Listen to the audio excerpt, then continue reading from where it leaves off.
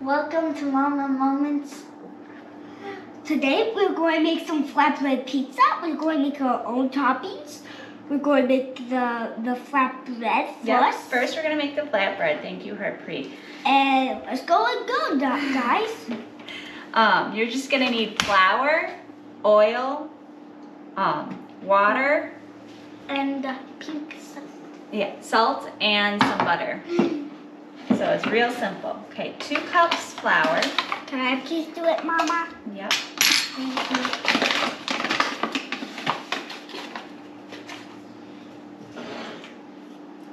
One, 2. Nope, that's just 1. Judah, do you do the second one? 2. Can I please do this one again first, please? And then it says half a teaspoon of salt. Half a teaspoon. Half a teaspoon. Use the teaspoon. Oh, Mama's just gonna eyeball it. There we go. Okay. And then you need a tablespoon of oil. We're gonna use avocado oil. Can I please do the oil? Sure. How much do we need? Can you hold it? We need 1 tablespoon. 1 tablespoon. Good job. Where Okay, do now I put it? I'll do this part. Can I do it? We're just going to Do the butter. take your hands Ooh, that's and you work the oil with the flour until you get a bunch of little crumbs.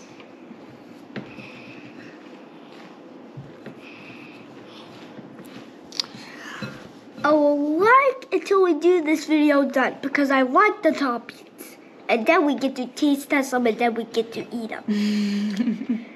That's the good part. You like homemade pizza, huh, Harpreet? Yeah, I do like every kind of pizza. right. It's good. Now we're going to add some water. Now the water varies, but about a 1/4 cup to start.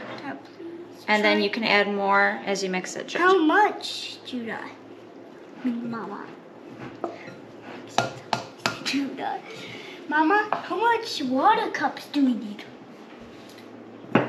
I need a little bit more water. Judah, can you pour a little more water in that measuring cup for me? And then a little more? Yep. You can pour it about halfway. Yep, that's good.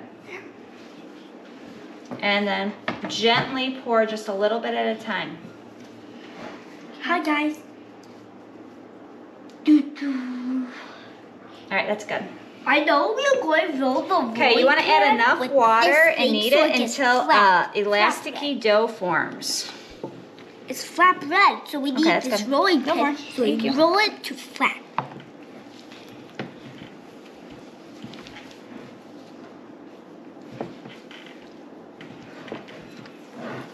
Hi.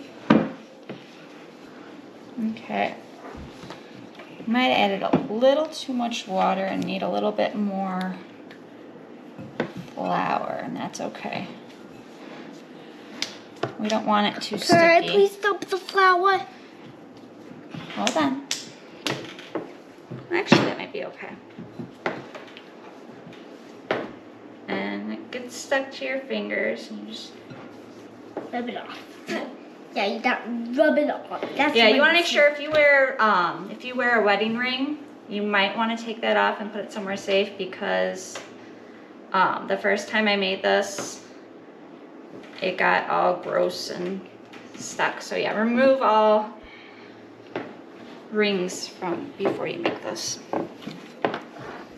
Yeah, before you do this part, because this is the part where you do not wear wedding rings. All right, now we're going to divide. Anything that's pretty, This? do not wear. Like wedding rings. Or bracelets that shiny, yeah, you do not wear those when you're on this part. So yeah. Yeah, because it would get covered in dough. All right, Yeah, and then get covered with dough. That's we're gonna break it into 4 sections. 3. Okay, you guys will get your own ball. Hold on. Our own ball? Yep, you guys are gonna help me in a minute. I want to try to flatten it.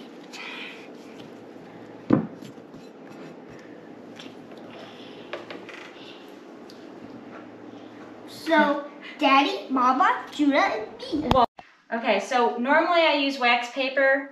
We're all out of wax paper, so parchment paper works too. Just something for you to roll on. You could use a cleaned off table too. I just like having a surface. That's cool. And the kids have stickers on theirs to hold them.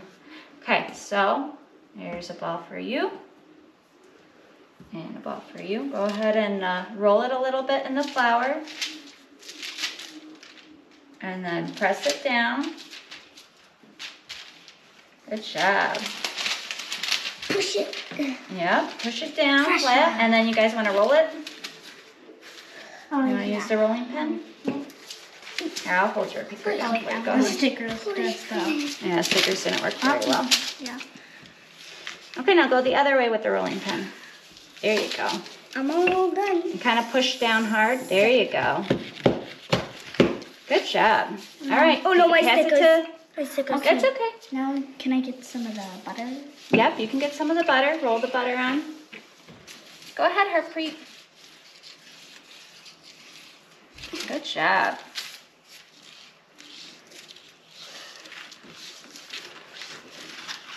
All right. And you're ready too for the butter.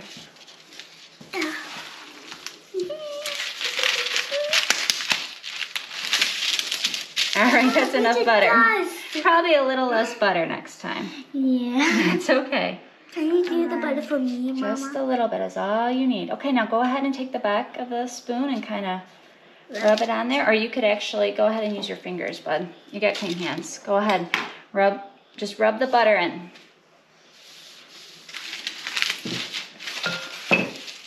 Then, after that. Anyway, the little butter made a bunch of butter. Yeah. Oh, shit. All right, you ready to roll, Harpreet? Good job. All right, now you gotta.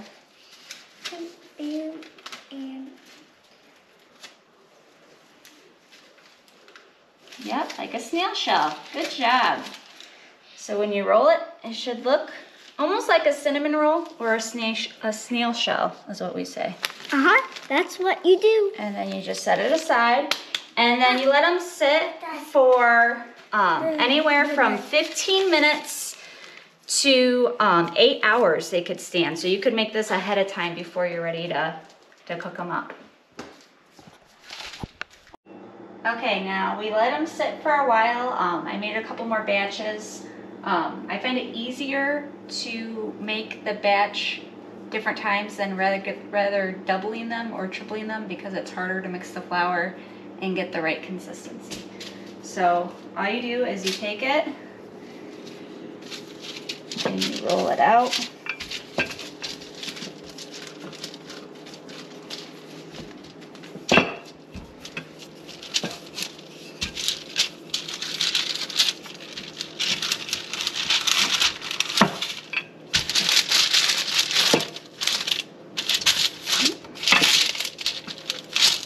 I'm not very good at rolling out dough, but you want to get it kind of thin. And while you're rolling it, you can have your pan heating up. I set mine at a little bit over medium high.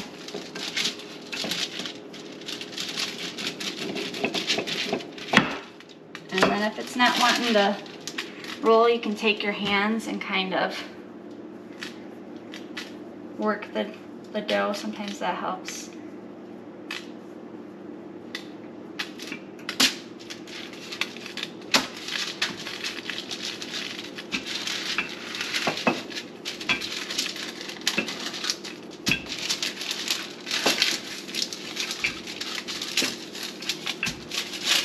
Okay, I think that's pretty good. And you're gonna take some, I use the melted butter again, or softened butter.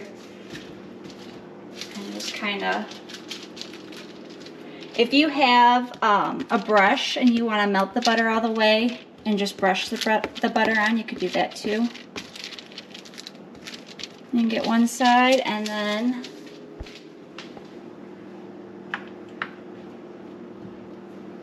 in the pan it goes. And then while it's on there, you can add the other side for the butter.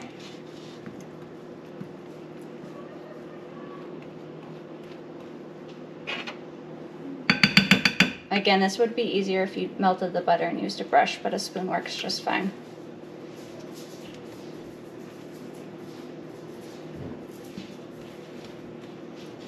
And then I'm going to turn the heat to medium high now that it's on there. And then you just wait.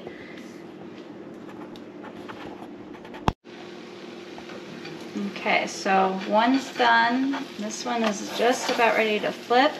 You let it cook for about, I don't know, like 2 to 3 minutes. You'll know when it starts to get puffy. And there should be some golden spots. And I'll let that sit and finish cooking, and I'll show you this one right here. This is what it looks like after it bakes. This is great for pizza crust or pretty much anything. You can see the layers.